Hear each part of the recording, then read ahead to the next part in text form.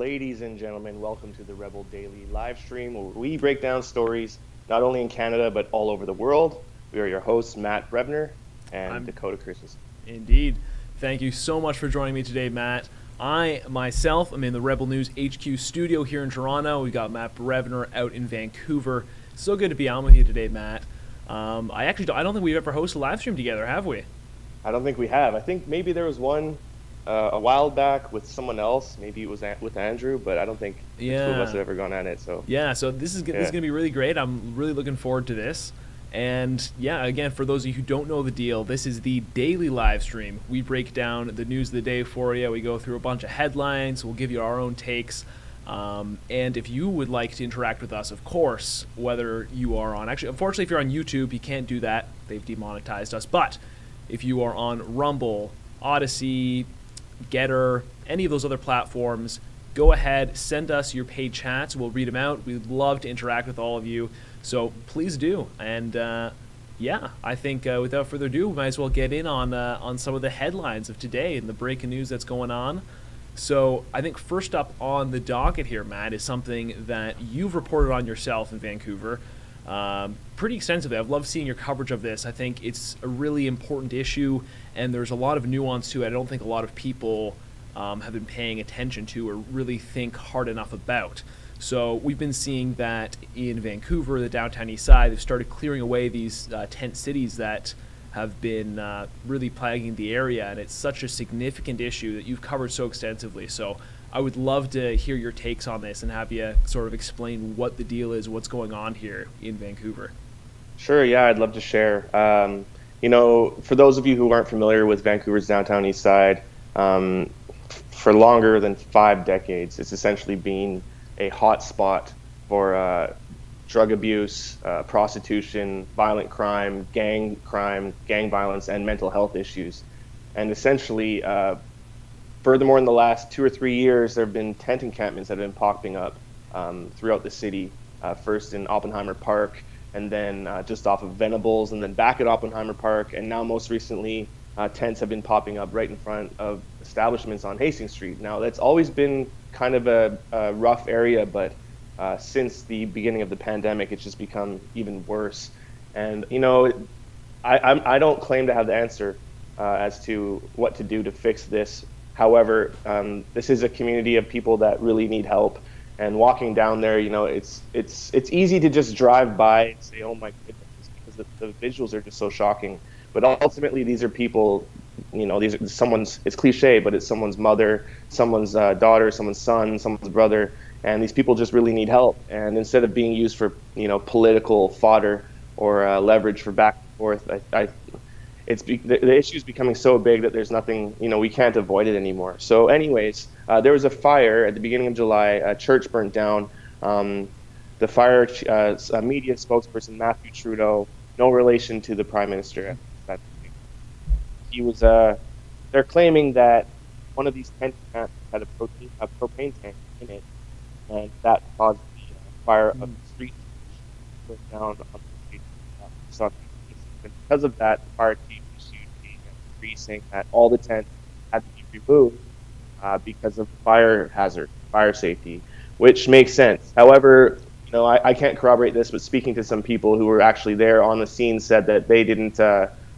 Some people seem to think that it was an arson. That's not a substantiated claim. But walking down the side, that are actually happen. I'm getting some. Sorry, I'm having some issues with the audio there, just a little bit. Sorry, folks. Please do bear with us. Yeah. Sorry, guys. We are having some technical difficulties. We definitely do want to get back in onto the topic because we think it's such an important issue, and there's so much more to come. We're going to throw it to an ad real quick off the bat here. Please do stay with us while we get this sorted out. We will be right back.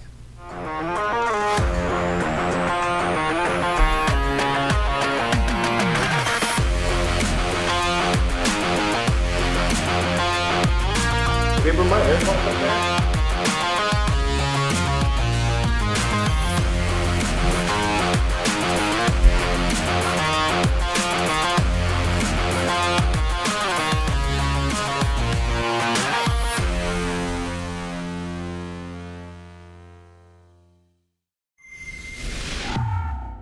So I absolutely love having the opportunity to chat with you, to chat with our ever-growing audience. But I'd actually love for you to have that opportunity as well. We actually have advertising opportunities available with rebelnews.com. We don't get handouts from the government. We trust on supporters, viewers, and advertisers like you. So instead of folks listening to me in this spot, they could actually be checking out your company, getting information about your business. For more information or to advertise with us, send an email to ads@rebelnews.com.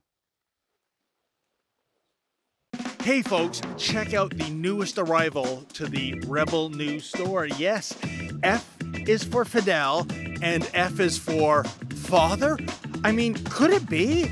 Yes, half this photo, the colored half, is Justin Trudeau. The black and white half is a young Fidel Castro. Wait now, or is it vice versa? It's so confusing. I'm a huge Forensic Files fan. Wouldn't it be great if we could have piece of Justin's DNA and a piece of Fidel's DNA and put the rumor to bed once and for all? But in the meantime, we'll just have to walk around wearing this shirt, hinting at a great Canadian conspiracy. Or is it? In any event, if you want to get this shirt, folks, go to the Rebel News store and check this out. Type in our new discount code, that's SUMMER, SUMMER, and if you buy 2 unisex t-shirts, you get an additional one for free. What a deal. Like I said, Justin Trudeau, Fidel Castro, as they used to say on the ABC detergent ads, can you tell the difference? I can't tell the difference. All right, I think we have everything sorted. Thanks so much, everyone, for staying with us. Matt, can you hear me, and can I hear you? I can, yeah. Am I coming in clean? I think Sorry I about that. hear you. I hear you all good and clean. That's great. I mean, this stuff happens. Glad Live we got that streams. sorted. Good old live stream. Everything's live in studio. Matt in your home studio, as it happens. So thanks, everyone, for being the best viewers and for being so patient with us as we get all this sorted. So I guess we were talking about Vancouver's downtown east side and sort of clearing of these massive tent encampments there that has been going on, and sort of breaking down the issue because you, Matt, have been covering this yourself pretty extensively. So you were talking about the church fire that had happened, the propane tank that was in the tent, and some people speculating whether there was arson involved. So why don't you take us forward from there, what you were talking about? Right. So essentially, since that church burnt down, the Vancouver fire chief Karen Fry issued a decree saying that all these tent encampments that had popped up on East Hastings, spanning about 3 blocks, needed to be removed because of fire hazard, which, you know, obviously is reasonable. However, these people have absolutely nowhere to go, and these are the people that have nothing or less than nothing. So while we were down there last week, we heard some of the people we spoke to said they're not going to go without a fight. So I guess that leads us to what's happening right now with a violent altercation between BPD and some residents, which unfortunately I'm not surprised has happened. I'm not sure if we're able to throw to that at all, the Cold Yeah, article. I imagine we could pull up that article there. Because the article itself, I believe, is just detailing the fact that this was happening, that they were beginning to remove these encampments, and that there was essentially a street brawl between the cops and between residents who were there. Because, I mean, it is such an intense and heated and complex issue. So I figure, like, if you just read this article, there's not a lot of nuance behind what a lot of the issues are that are plaguing the community and the people who are there on the street. And so I think it's great to have you talking about this, Matt, because I feel like you understand a lot better than the average person would some of these issues that are at play here. Unless it's just a Vancouver thing. If you grew up in Vancouver or in British Columbia, you just kind of know what it's about. A drug culture is so rampant in British Columbia. It's worse here than anywhere else in the world. I didn't really understand until I started traveling. When I became an adult, how ingrained drug culture, not only abuse but recreational drug use, is in British Columbian culture. I don't think that's a good thing. It just is a way of life here. And Hastings is kind of like unfortunately, it's like kind of the drunk uncle that no one pays attention to at Thanksgiving, and we just kind of let it exist. And I don't know. The people when the Oppenheimer Park encampment was torn down, the people there were promised permanent housing. through SROs or what have you, and that just never came. So I think taking it to Hastings Street, what I'm kind of gathering from the people on location is that it's a bit of a form of protest. Like, they want to be seen by the public so that the public will get, will empathize with the situation. Hopefully something will come of it. But yeah, it's an expensive issue. It's not one that's easily fixed, because also a lot of the people that are living down there, they don't want to go to SROs and they don't want permanent housing, because the permanent housing situations are violent.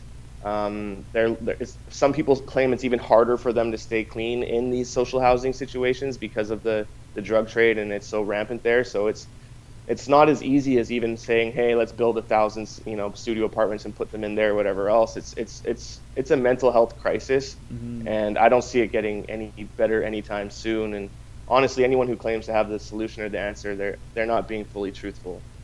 It all around is just such a heartbreaking situation, because no matter what way, no matter what actions are being taken right now, there's some sort of tragedy going on, whether it's those who are on the street who are suffering or those who are being impacted by that. And it's just sort of this vicious cycle that I think we're seeing. And it's sad. I mean, I'm of course no expert on the topic, but it is just heartbreaking to see. And it would be, of course, I'm very hopeful that it's an issue that we could make some headway on, but yeah, it's just such a tough sort of nut to crack there in terms of what can really be done and what is the most effective way to go about dealing with it. So yeah, I would be interested to hearing what people in the comments think, because obviously British Columbia now is launching a pilot program with the federal government to criminalize illicit drugs under 2.5 grams. So heroin, amphetamines, you name it, it's going to be legal to use under 2.5 grams and carry on you as of January 1st.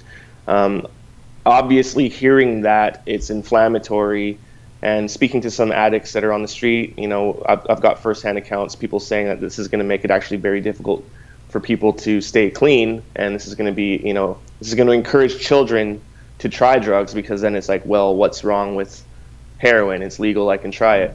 On the other hand, people who are advocates and proponents of this policy are claiming that one of the hardest parts for the rehabilitation process, and something that kind of clogs up our prison systems, is drug offenses, especially people that are using. So even if someone gets clean, once they have a criminal record, they can't get a job, they can't get an apartment. Even in Vancouver, you need a clean record and a credit check now to get an apartment. Once it shows basically on your file that you've ever collected welfare, ever had a criminal record, or ever lived in an SRO, you're basically doomed to this glass ceiling of, at best, part-time work and social assistance. So there has to be a way to rehabilitate these people and reassimilate them, for the ones that really want to, because obviously it's not hard. It's not easy to get clean off of something like heroin and actually reclaim your life. However, for those who are willing and able, I think there needs to be a way to reassimilate these people, so not only that they can be dignified and have a life, but also they're not a burden on the taxpayer either. So there needs to be a fine balance. I don't know if decriminalizing for the whole province is necessarily that fine balance, because obviously people who are in northern BC have nothing to do with the people on the downtown east side, yet the drugs are just as accessible. So maybe some sort of safe zone, between Clark and Cambie or something. I don't know. I don't claim to have the answer, but it needs to be more nuanced than that. And I'm concerned about what this new policy is going to bring, to be honest. Yeah, I absolutely hear you there. And like you were saying, I'd love to hear what viewers have to say. So if you got any comments for us, please do send them. We'll read them out. We'll discuss a little further. Moving on from that, one of the other, probably the biggest headline in the world right now is the fact that Donald Trump's personal residence in Mar-a-Lago, Florida, was raided by the FBI. That's been dominating the headlines over the past couple of days. And what's the latest development on that with the Canadian angle is that Deputy Prime Minister, Finance Minister, Trudeau's number 2 woman, Chrystia Freeland, has weighed in on it, or not weighed in, depending. We have a clip here to throw in when she was asked about it, about her thoughts, and here's what she had to say, and we'll get into this a little bit. Thank you. And looking south, are you surprised to learn former President Donald Trump's residence was raided? Do you think he'll be charged? And based on what's come to light from the January 6th hearings, do you think Trump should be allowed to be president again? Being here today, I have been talking a lot about our experience during the NAFTA negotiations and reflecting a lot on that experience. And, reflecting with some appropriately quiet but confident Canadian pride. We got through a hard time, and we got through it with a win for Canada, a win which is being reinforced by the Inflation Reduction Act. One of my principles during the NAFTA negotiations was that it was my job to comment on and talk about Canadian issues and affairs, and I would leave it to the Americans to talk about their own politics. And I think I'm going to continue to follow that rule today. Now, Matt, you pointed out something to me when we were talking about before the live stream about just how hypocritical her refusal to comment is. Why don't you walk us through that? Well, I just think it's rich because neither Freeland nor the Prime Minister had any problem commenting on Roe v. Wade being overturned and essentially offering abortion tourism for any American that wanted to come here, which, you know, sows great distrust in our basically our best ally, undermines their democratic process.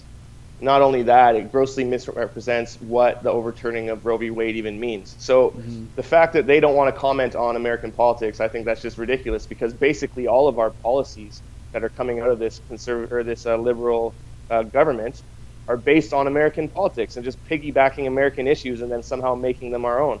Like, not to mention, you know, and not to segue, but we're, you know, Dre and I are producing a documentary on the Kamloops residential school, and, you know, I'd be amiss to not assert that our Canadian institutions tried to make that into like our very own George Floyd moment. And, you know, a little bit of digging, you can see verbatim that's actually what they were trying to do. But yeah, I mean, I just think it's funny because since when do they have an issue commenting or taking the moral high ground on American politics? I just think it's a ridiculous thing to say. Exactly. It's like not just like, so the recent overturning of Roe v. Wade, they were more than happy to jump in on that, like you were saying. Like other things like gun violence, they would use gun violence in the States. They'd point to that and say, look, this is you know, another reason why we feel so justified to clamp down. And for example, the recent handgun ban from the Liberals coming down and other stuff like that. So they have no problem jumping in on American politics when it's politically expedient for them to do so.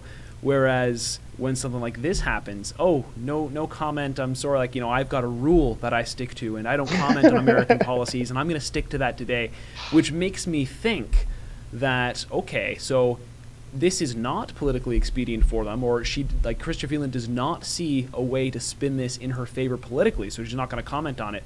So it makes me think, like, okay, interesting. So what is she concerned about in this issue that she doesn't want to comment on, or, like, you know, she doesn't want to get into hot water on this? Kind of makes me start to think, like, interesting. Why does she seem concerned about commenting on this? Like, normally you would think she'd love the opportunity to take a stab at, you know, Trump and maybe compare him to some of her political opposition here or something like that. But no comment, which I don't know, I find interesting. Yeah, one can only speculate why she's doing that.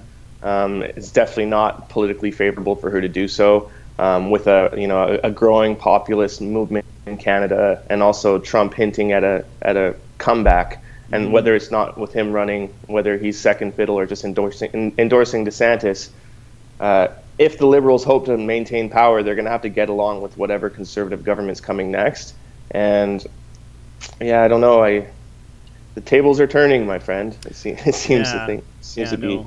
This is very true. And actually, on that topic, I think that leads nicely into another headline that came out today. Because, so just to give this the context for it, I believe it was yesterday or the day before yesterday, within the past few days, Jagmeet Singh came out, leader of the NDP, saying that his current agreement with Justin Trudeau's Liberal Party, because right now they have essentially a coalition government going on, agreeing that the NDP will throw their support behind the Liberals in Parliament to essentially give them a majority as long as they sort of play ball and throw the NDP some bones, is sort of in their own socialist agenda of policies they want to implement.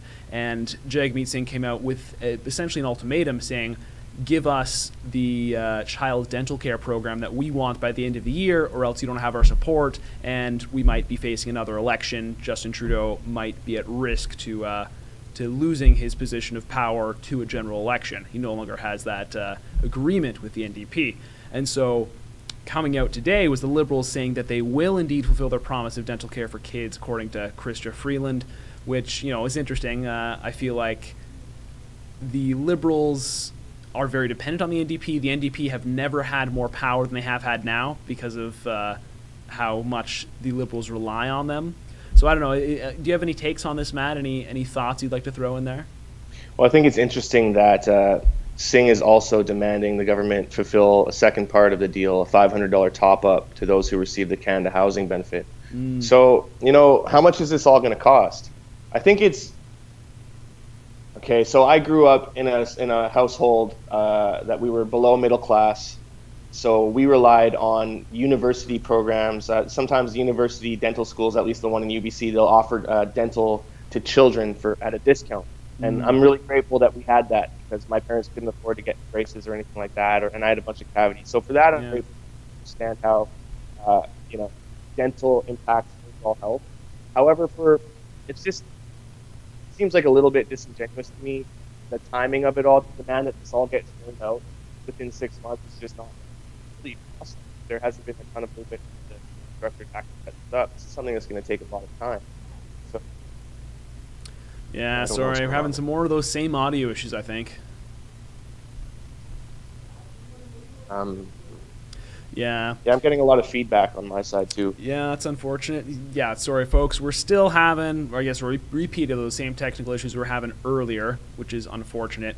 But you know what? I think we are just in time now to be thrown to another ad break. So I think we're going to go ahead and cue that up for you while we sort of get this sorted. So stay with us. We will be right back with you. Adam Sos here for Rebel News. You know, our company is growing quickly, and we'd actually like for your company to grow too. That's why this ad space that I'm speaking through right now is actually available for you to purchase. So instead of people listening to me, they could actually be learning about your company, learning about your business. If this interests you, if this is an opportunity you'd like to capitalize on, send us an email at ads@rebelnews.com.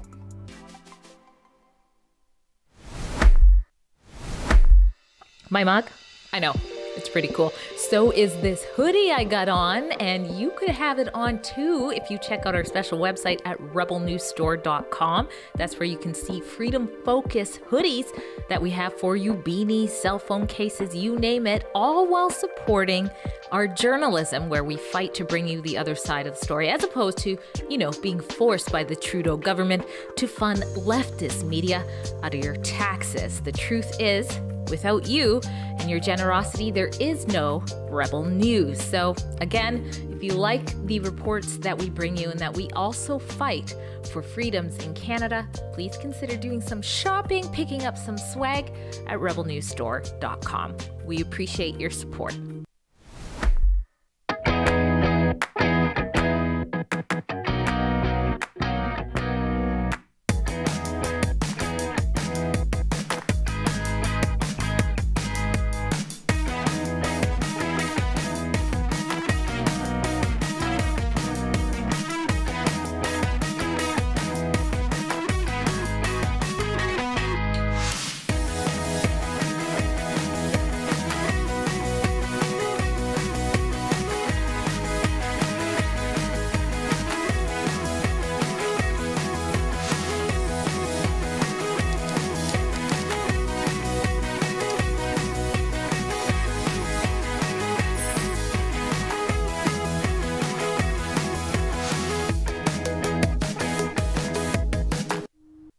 Increase prosperity and improve public health, but also to build back better. If the demands from the farmers are not met, what do you think happens next? I think the farmers will explode. I'm afraid it will be a civil war. A civil war is going to start. Up to a civil war? I don't know.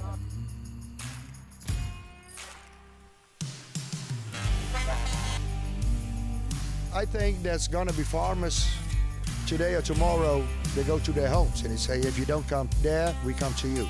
Well, I know the farmers a bit, and if they draw a line in the sand, they draw a line in the sand.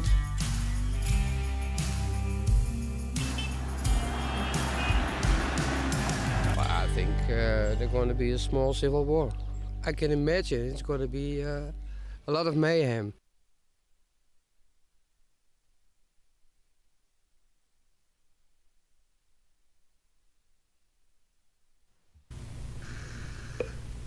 All right, I think we are back now. Matt, can you hear me all right? I can hear you. I can't vouch for these Apple headphones. I apologize. Yeah, unfortunately. That's a shame. Well, I mean, I think we're back to it now. I think we've got this sorted out. So I think we're good. You know what? This stuff happens, guys. It's all part of the job. So I think so where were we? We were talking about the NDP Liberal Coalition Agreement. We were talking about their dental care plan. And so you were weighing in a bit on that, and that's when your audio cut out. Was there anything else you wanted to say that you were sort of interrupted by our technical issues on? Yeah, I just don't think it's reasonable. It's realistic. I do think that I don't see why dental isn't included in healthcare. At least some sort of access to dental is included in healthcare, especially considering how much we pay, the average Canadian pays for healthcare. And I do think it's vital to overall health, especially since it's so closely linked to heart disease and whatever else. And, just like a child's self-esteem when they're a kid and their teeth are rotting out their face and their parents can't help it. Like, it's a big deal. It's important. However, to insist that this all gets taken care of by the provinces in tandem with the federal government before September is a little bit ridiculous. And, I mean, Singh must know that. So, again, it's just, using Canadians as political leverage, as he loves to do. So I don't like that. Yeah. Just my yeah, exactly. I mean, you make such a great point there where it's like, if they really did care, they'd be going about this so much differently versus it's just such a clear cut, taking political advantage of this, using everyday Canadians as political leverage, political fodder to advance his own agenda. I mean, it's just a classic sort of scummy political move that we see all the time. Right. Which, yeah, it's sad to see, but it's the reality of it. And, I think that also kind of ties into the next headline that is on the list here, talking about Pierre Poilievre and the polls coming out about the Conservative leadership race, because that's kind of ramping up significantly. That's going to come September 10th is when they'll be announcing the new leader, the replacement of Aaron O'Toole to lead the federal Conservatives. And so this latest poll is saying Pierre Poilievre preferred leader for Conservatives, but not Canadians poll, which is this one sort of leger poll that every single corporate media outlet is running with the story. It's a Canadian press story, so of course they all buy up the Canadian press stories and run them verbatim. Every single outlet out there runs these same stories. But it's interesting to see, of course they all have the same headline and they're all pushing this, that, well, Pierre Poilievre may be the very clear front runner among all the Conservative Party, but Jean Charest, he's got a little more, if you ask all Canadians who they would prefer, they are a little more favorable. They say they want Jean Charest to win, not Pierre Poilievre. So I don't know. What are your thoughts on that, Matt? I have a hard time believing that the average Canadian who would not vote for Pierre Poilievre would even know who Jean Charest is. Yeah. Let alone name any of his policies. So, I don't know. To me, it just seems ridiculous. And if that's the case, who cares what people who aren't going to vote for the Conservative Party are going to vote for anyways? They're not going to vote Conservative no matter how you slice it. So to me, this is just it's just more of that subconscious conditioning to say, oh no, he's not the guy. He's not the front runner. Have you ever seen that social experiment where there's 20 people in an elevator and they walk in and they're facing the opposite way, and then there's one person who's not in on it and they're facing forward, facing the door like they're kind of supposed to. Yeah. And as the elevator goes up and down the floors, more people get off and get on, and they're all facing the wrong way. And eventually the one person that's not in on the experiment turns around. Oh, okay, I guess. Yeah. I think this is more of that kind of, mind trick, subconscious conditioning. Oh, yeah. Don't pay attention to him. He wouldn't win. There's no way. There's nothing. In reality, he's threatened to have back to the state. They're not. Now, Matt, I don't know if it's just me, but I regret to say I think we're having those same audio issues. Are we? Because I'm having trouble hearing you right now. I'm getting feedback on my end too, so I'm not sure. Yeah. Okay. Well, now I'm hearing you again. But I think we're good. Say something for me, Matt. Can you hear me? I'm not using headphones anymore, so yeah. I don't know. Okay, I can hear that. That was weird. You were sort of cutting out for me a little bit. Hopefully, that was just one small issue. But yeah, no, I think you're right there. And what was the point I was going to make there?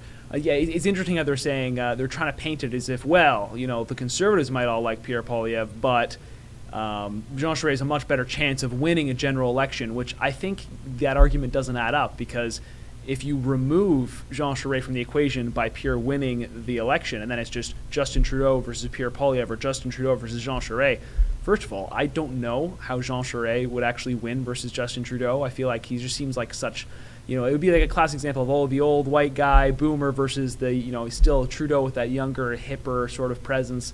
I don't know how he would be able to sort of tag it versus, I feel like Poilievre would have a much more appealing message for Canadians across the political spectrum, because the way he's tackling things is he's actually saying, hey, I'd be here to help the working class who's been struggling under inflation and under all this economic mismanagement. Yeah, I don't know. It just seems like a very disingenuous sort of way to try and spin this poll. Yeah, and it's, you know, it's the same line of thinking that put Aaron O'Toole in front as a leader. Like, why would you vote for Aaron O'Toole if you like Justin Trudeau or you like Jagmeet Singh if you're a progressive? Why would you vote for a fake moderate progressive when you could just vote for progressive? There needs to be a stark opposite to the status quo to have a chance, and it's just, it doesn't make sense to me. And but honestly, I don't think anybody that's actually paying attention to what's happening in our political landscape would buy this or feel this. So yeah, no, I think you're very right. It's I don't think anything like that, polls like that, or anything of the sort, that sort of rhetoric sort of surrounding the leadership race, I really don't think that's affecting much of it at all. And it's interesting to see, if you look at the poll there, that the numbers for the most part have remained pretty flat throughout the race, and the leadership ballots are already out. People have already, I imagine, have already sent in their votes. So it seems like pretty well it's almost a waiting game at this point. Maybe the leaders are still trying to rake in some more donations for their campaigns, but at this point, it's, you know, we'll see come September 10th. But it seems pretty clear that Poilievre is going to be taking it. So it'll be interesting to see how things play out from there, and whether or not we'll actually have a general election happen anytime soon, whether or not that Liberal NDP agreement will hold up continually, and that plays forward, which is sort of how those two tie in. This even, you know, this is almost misinformation, because the the sample poll is 1,500 people drawn from a representative panel. Okay, so how many people view, you know, or on the Daily and National Post, CBC, CTV, who's actually using this poll to spin their narrative? Maybe not more than 1,500 people these days, no, but I would imagine a lot more than 1,500 people. So where did these 1,500 people come from? Yeah. How did they pull this sample size? Were they liberals? Were they progressives? Or, like, who knows where they got this sample? So it's not truthful. It's not honest. It's not like being completely honest. And I'm not saying that they're liars, but, you know, they're taking this poll, which is a sample size of 1,500 people, with who knows how they got these 1,500 people or where they come from, and then using that to say, oh, there's, you know, Charest is more likely to win a general. It's like, this is a nothing burger. This is essentially making.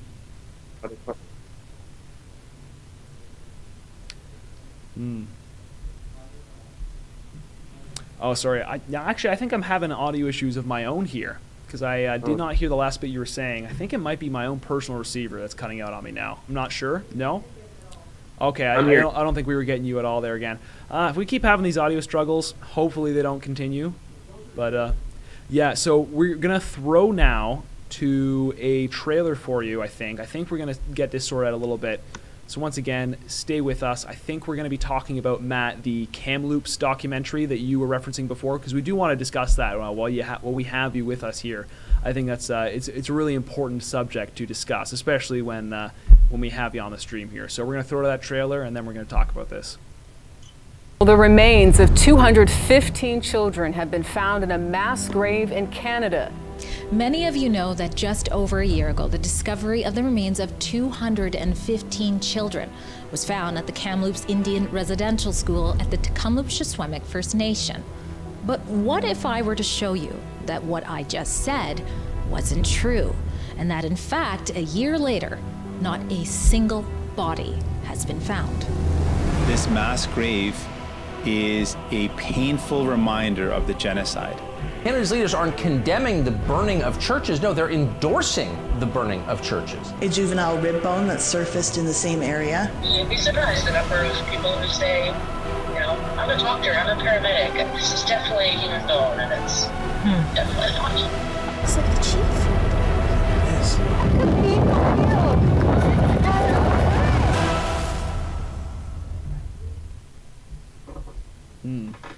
Now, Matt, tell us a little bit about this. This trailer we just watched, this documentary that you and Drea worked to put together. Tell us about the story. Tell us what's so significant about this. When the story first broke that the remains of 215 children were found on site of Kamloops Indian Residential School, Drea and I went up to Kamloops just with the intention of hopefully talking to some people who were there, seeing if we could get any firsthand accounts of what it was like living in Kamloops during this time, living on or in these schools. But we were met with just obstacle after obstacle. No one wanted to talk to us. Stories weren't lining up. And then following that came, you know, we couldn't even begin to anticipate how this story was going to affect the fabric of our country. You know, between the 70+ churches that were vandalized and burnt, some of them burnt down, the huge protests. It even dominated, you know, the narrative of our whole election cycle. We spent more time talking about reparations because of this discovery than we did the economy or the pandemic when we were in the middle of a pandemic, and those two are obviously tied so closely. So, you know, flags were at half-mast for who knows how long. And the public sentiment is that people believe that, you know, 215 kids were found in some sort of mass pit behind a church that was dug by a bunch of heinous, you know, nuns and priests.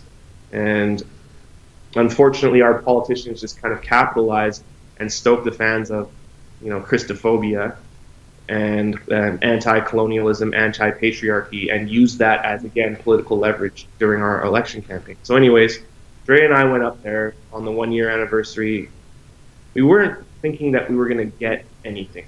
Like, to be completely honest, we went up there originally thinking, okay, let's just go back to the school. We'll do a report on the 1 year, essentially saying still there has been no excavations, still there have been no developments, and that was kind of going to be it.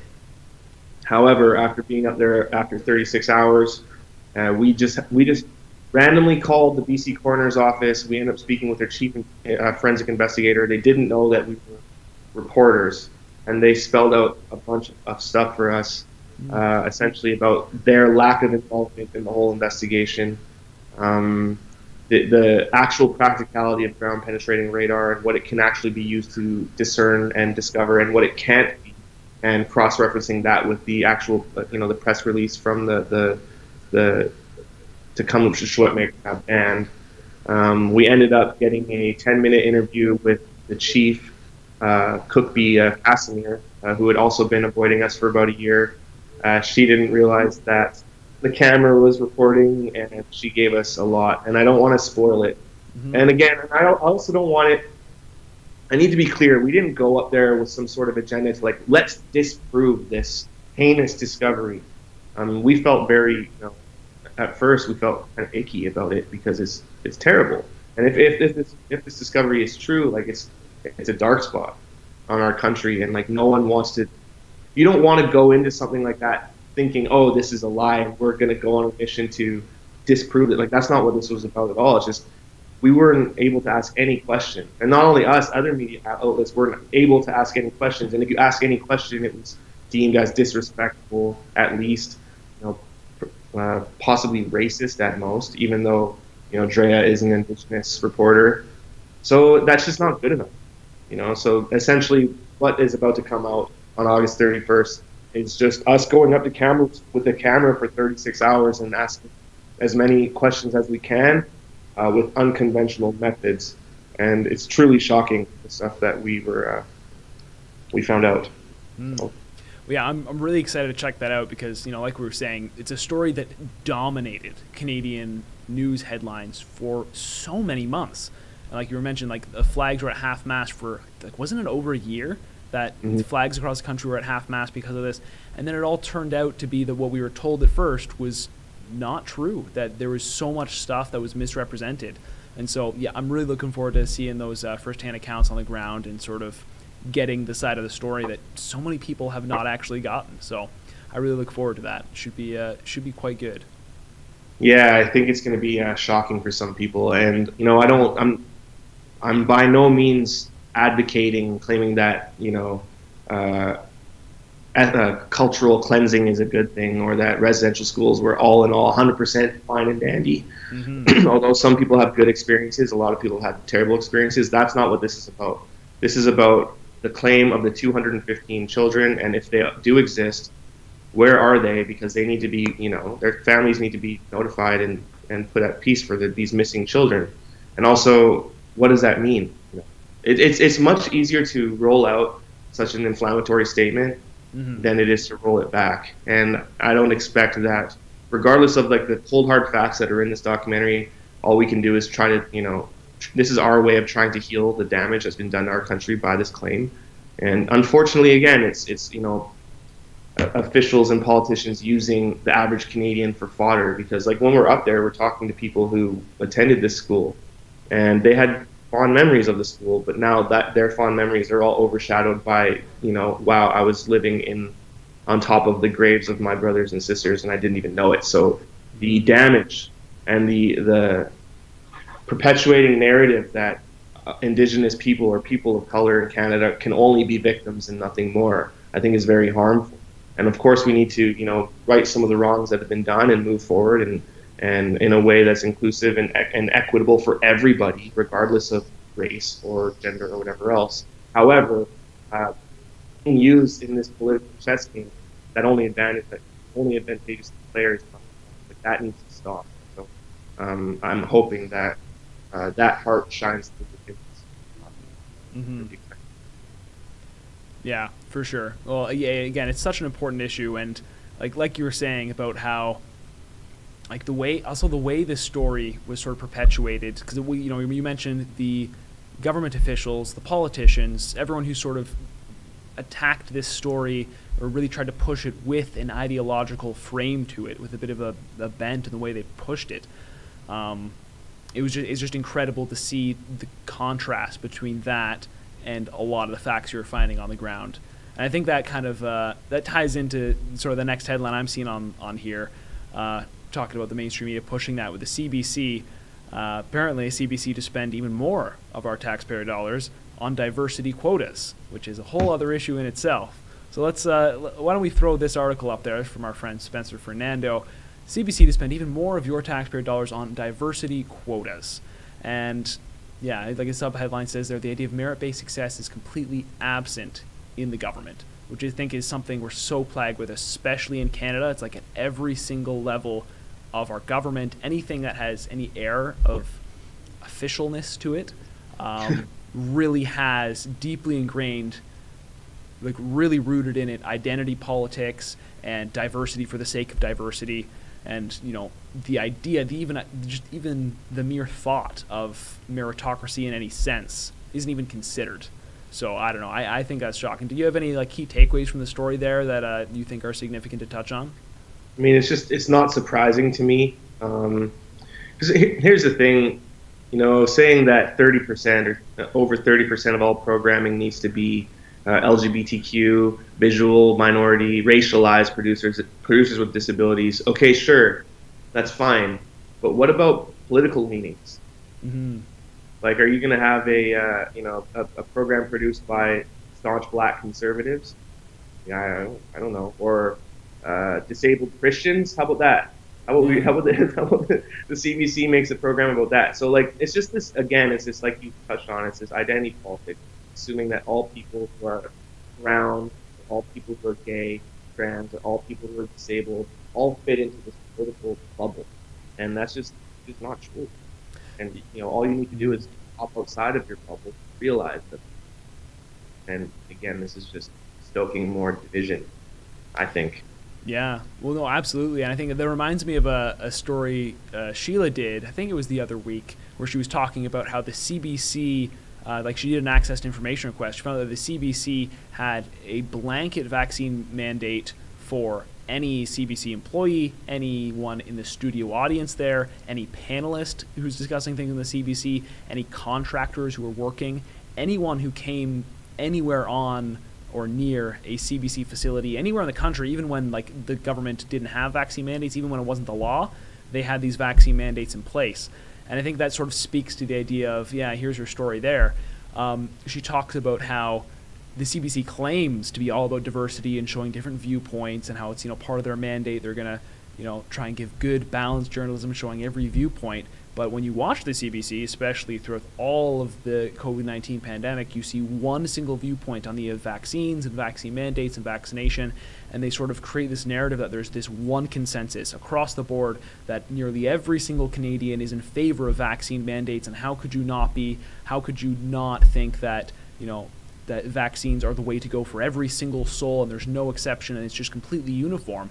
She points out that, well, if you're not allowing any single unvaccinated contributors or panelists or any members in your studio audience or any employees at all, and you're kicking out anyone who has not taken the vaccine, then you are completely cutting off this massive segment of the Canadian population. I think to this date, around 5 to 6 million Canadians, somewhere around there, remain unvaccinated, which I think is very significant considering the pressure from all sides to take the vaccine regardless of your views on it. There's so much pressure that most people will have buckled to that. So I think that's an incredible number, the fact that many people are unvaccinated in Canada, and the fact that that entire segment of the population, or even those who are vaccinated and still just believe in medical privacy, that, if you got the vaccine, whether or not you got the vaccine, that shouldn't be affecting whether or not you're allowed to do something in the public square.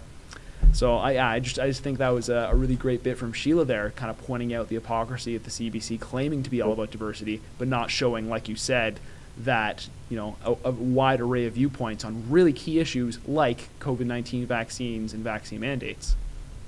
And one of the main problems with that specifically, although there are dozens of problems with that, is that by claiming that there's only one viewpoint and taking a dogmatic approach to something that's obviously nuanced, as injuries and lawsuits and whatever else roll out, it allows those 5 to 6 million people to be demonized and ostracized by the rest who have participated and have capitulated.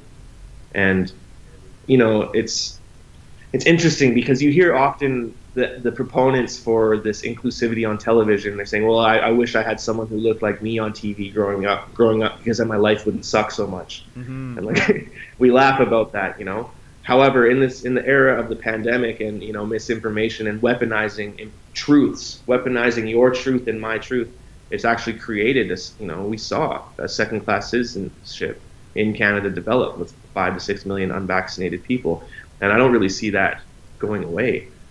So, diversity of opinion and thought is important if it's a truthful representation and truly diverse. It shouldn't. If it doesn't invoke some sort of heated debate or discussion, it's not true diversity. This idea that we are all homogenized and we all should get along, and diversity is purely aesthetic, like the color of skin or sexual preference is just, it's wrong at its core. It's not the truth. So, yeah, I forget where I saw this, but it was just the other day. I saw something, it was some sort of study into political polarization in the United States.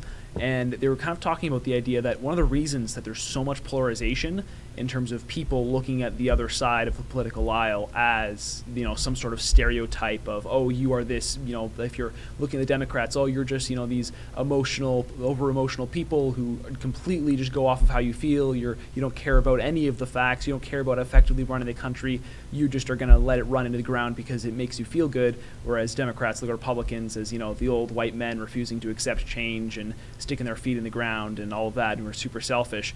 And it's sort of those narratives and those stereotypes are perpetuated by both sides because increasingly people aren't mixing with the other political side. There is we kind of stick to our own echo chambers and our own sort of circles, and we refuse to run outside of our own political circles, and there's no more real exchange of ideas in the political square like you would have back in the day. Like if you throw on a news cable program today, you are so much less likely to see genuine debate with people featured from different sides compared to how you would have, you know, a couple decades ago. Because nowadays it's like, who's going to have on someone who people claim is, oh, you're just some Nazi because you're a Republican, or, you know, oh, if you're a Democrat, you're just some socialist commie, you want to, you know, run our country into the ground. It's like there's just so much name calling and polarization, and a lot of that comes, like you were saying, when you can't have that exchange of ideas, diversity of viewpoints. So I just think it's such an important, prevalent issue that's all throughout our media landscape, and sort of how identity politics has really been having those negative influences on every aspect of our society. Right, and unfortunately, you know, those who are capitalizing off of that sort of, you know, that vicious exchange or lack of exchange of ideas, you can only pull a rubber band so far before it either slings back or it breaks. And you know, in a time when we're seeing the President of the United States House being raided by the FBI on what many are calling fluff, I'm concerned.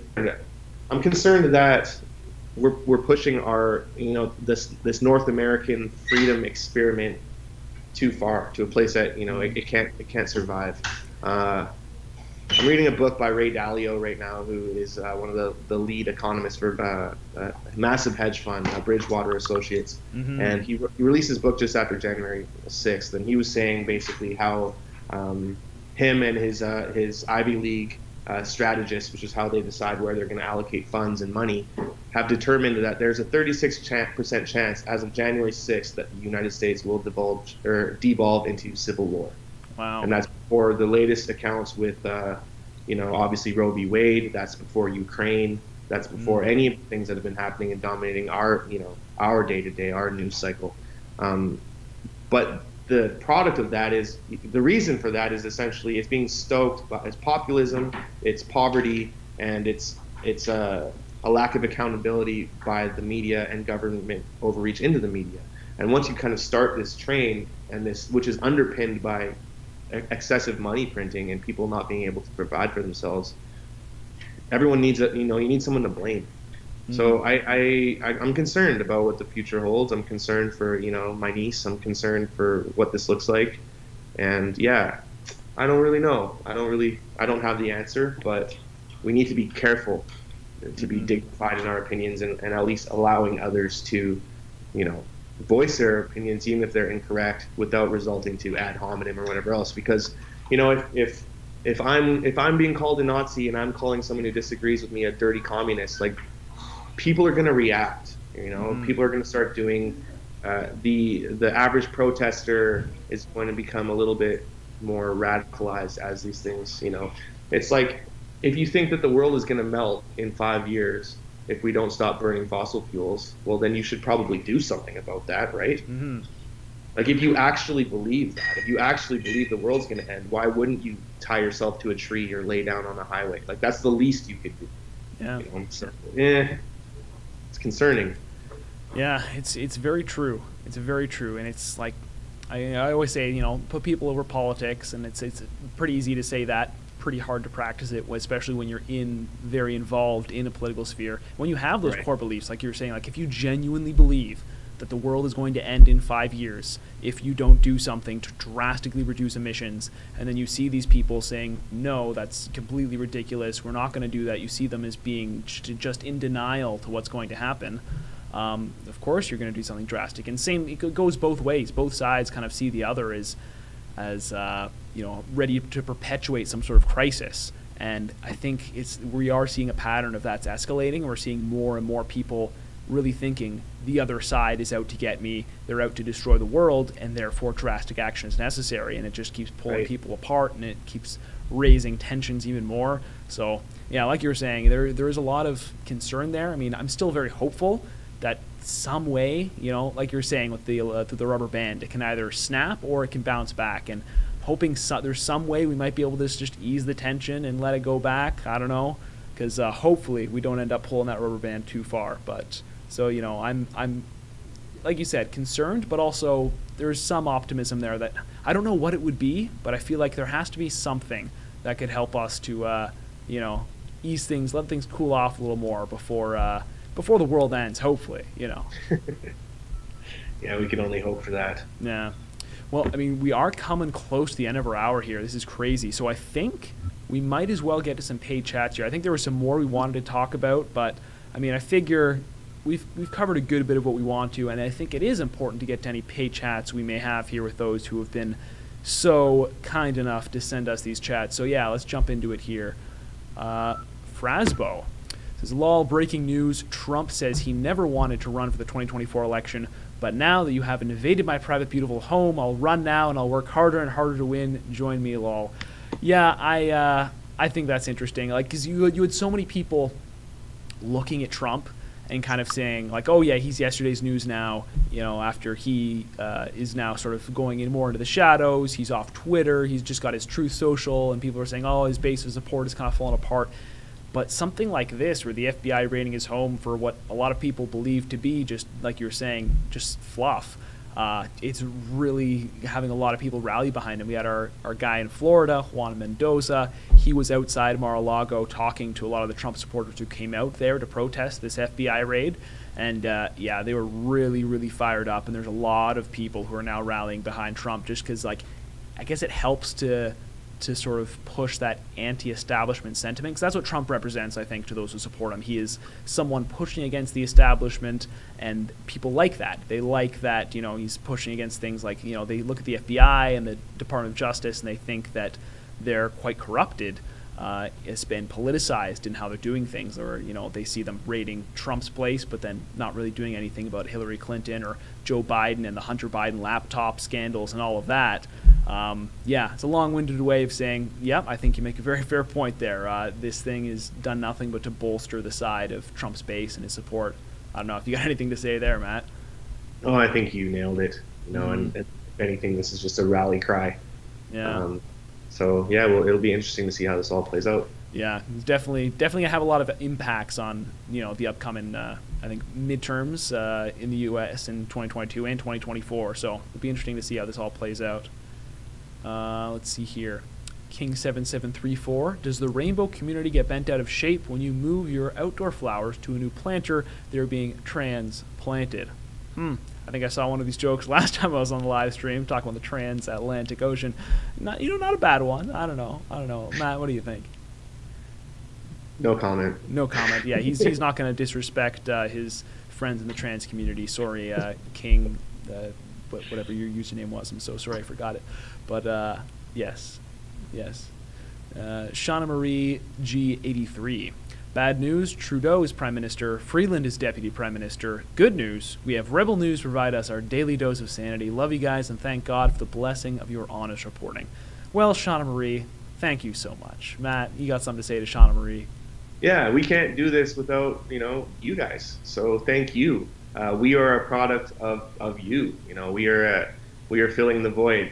So yeah, please keep viewing. Send us tips. There's stories you want us to cover, and please know that none of this is possible without you guys. So all the donations help. Every buck adds up. So yeah, thank you so much. Yeah, so grateful to our very loyal viewers. King7734 again. About the Farmer Rebellion, people will no longer have the ability to heat non-existent food in a Dutch oven. I think you mean to say there. I think that's another joke. I'm sorry. I'm so sorry. I'm not really laughing at that. Okay, now I am laughing. But, or maybe that was a serious comment that flew over my head. But I think you're making a joke with the Dutch in there. Yeah. You cracked me up, King. Pamela for Freedom. Great podcast episode on Kid Carson's show and Sarah Swain explaining the potential fall election, what could be playing out with liberal leadership and the potential for a true coalition. Interesting. I'll have to check that out because I've not seen anything about that. I don't know. Anything? Any comment? I haven't either. Kid's been doing really great work. For those of you who aren't familiar with Kid Carson, he was a basically a household name DJ in Vancouver on a top 40 radio station who essentially last summer or last fall, or sorry, before the trucker convoy, it was around February, he said, the vaccine passports are nonsense.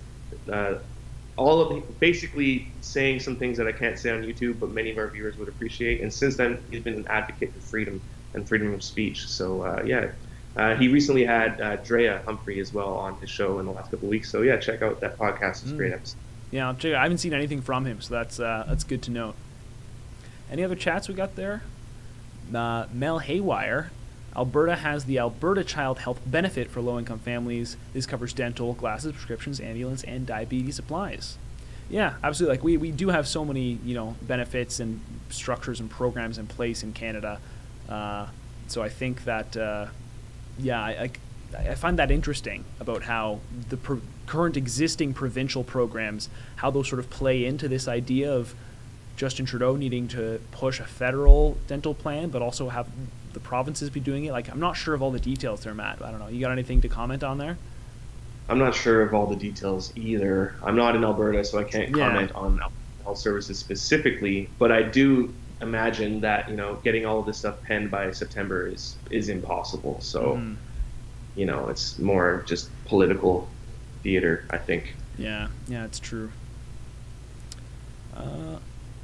Frasbo, what we have learned from BC mess is, don't believe government or the fake news media. I've been a watcher of Rebel News since Ezra launched it in his basement. Well, glad to have you as a loyal viewer since day one, Frasbo. And yeah, it's true. There's so many. It's like that's why people are so skeptical of news these days, is because there's so much more narrative and agenda pushing and sort of ideological harping rather than just genuine level nuanced reporting and actually talking about some of the complex issues that are far from black and white as they're portrayed by different outlets. Right, and you know, especially with what's happening in the downtown east side.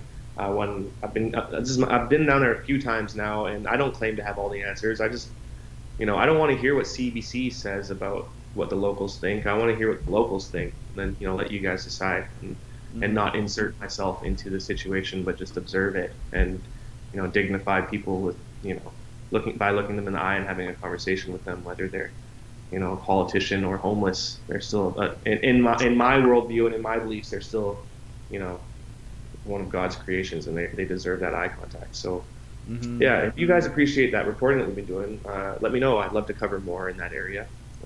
Yeah, I know. I sure love it personally, like that sort of like human interest type stories, and like just going out onto the street and genuinely trying to connect with people and ask them real questions. I really love that, because I feel like that's, like we were talking about, sort of breaking through echo chambers, and I feel like when you focus on people's humanity and people as an individual and have genuine conversations like that, I think it helps to break down those walls and that polarization. So I'm a fan. I think it's good stuff. But oh, here we are. DRB 1313. 11th June 2008, Prime Minister Harper in the House of Commons gave an apology for residential schools. A royal commission followed and $2 billion paid. Why apologize 2, 3, 4, 5 times? I think you make an excellent point. Yeah, that is true, and that's something that has gotten very little attention during this last revelation and news cycle. And, you know, without giving away too much, it is my understanding that there are currently no plans to excavate any of these sites. So I will leave it with our very intelligent viewers to think about why that might be. Yeah. And like my one comment always on the residential school thing, especially since the latest sort of push that we had since that sort of discovery, the 215 bodies, that you know, that whole breaking story that was really pushed. I remember thinking at the time, like, how is this news to people? Like, I guess the new thing was they were saying, guys, we actually found bodies. But I remember thinking, like, none of this is news to me. Like, I learned about this growing up in school, being told about, you know, so many of the horrors that so many people experienced in residential schools. You talked about I remember talking about the Truth and Reconciliation Commission when it came out in 2015, and about their estimations that thousands of children had ended up dying in the schools, whether it was from different diseases or from you know, not being treated well enough in certain areas, given proper care, or whether it was from abuse or, you know, other terrible, tragic things like that. But I just remember thinking, like people were reacting as if they were learning about that stuff for the first time, and I guess a lot of them were. But yeah, I just remember thinking, like, this isn't really news to me. Like, it's terrible, this revelation, but I already kind of knew this. And then sort of coming out that the bodies they thought they found may not have been the bodies they thought they found. So, right. Yeah. And you have to really, you just have to zoom out and look at the timing of all of this, right?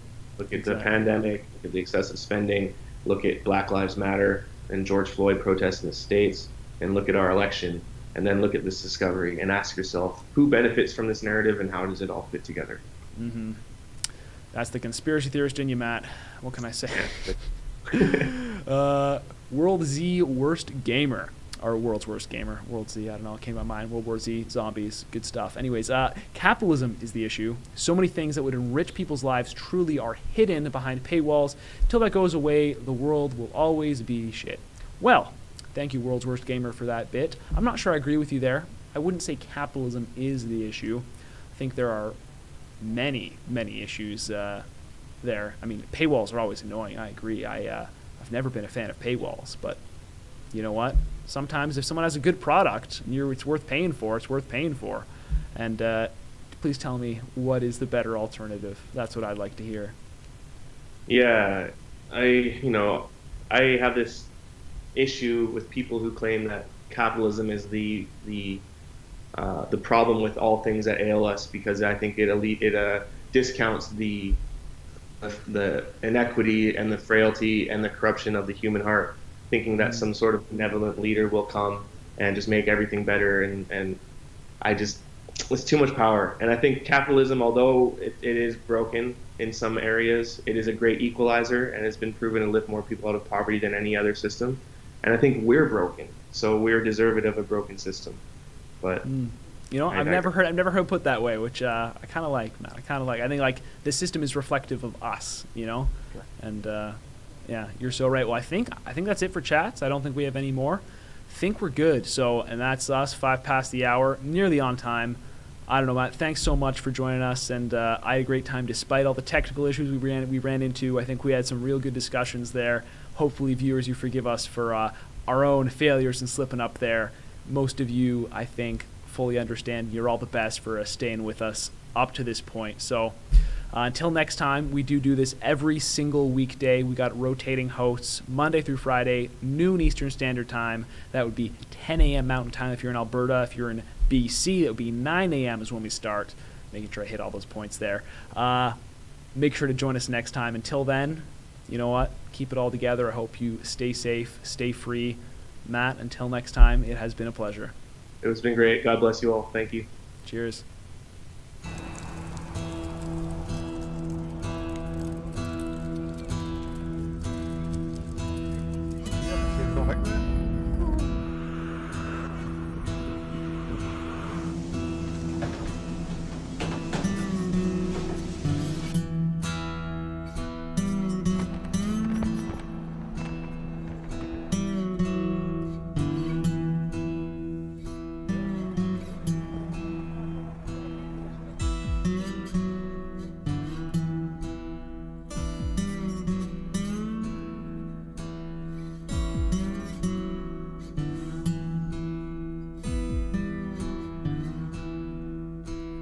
The World Economic Forum has its tentacles everywhere at the minute, and what's strange is the parallel between different countries. You have working class people here in the Netherlands and working class people in Canada and many other countries who are worried about the same thing, whether it be the World Economic Forum or government overreach. Greening our economies, and that's exactly what we need to do to become less gas and oil dependent. We're talking about a reduction. How high will that reduction be, and what are we reducing? Is that it's food, right? It's right to the core of human survival. People are ready to fight back and do what they can to make sure that the powers that be don't follow through with their agendas.